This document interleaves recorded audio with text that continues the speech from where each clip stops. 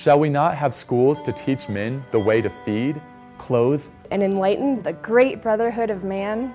Pass this measure, and we shall have done. Something to enable the farmer to raise 2 blades of grass instead of 1. Something for every owner of land.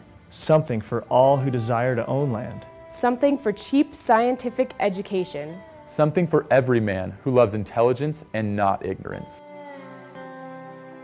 It made us relevant and connected to the state in a way that permeates everything we do. It isn't really possible to talk about how it affects us because it's who we are.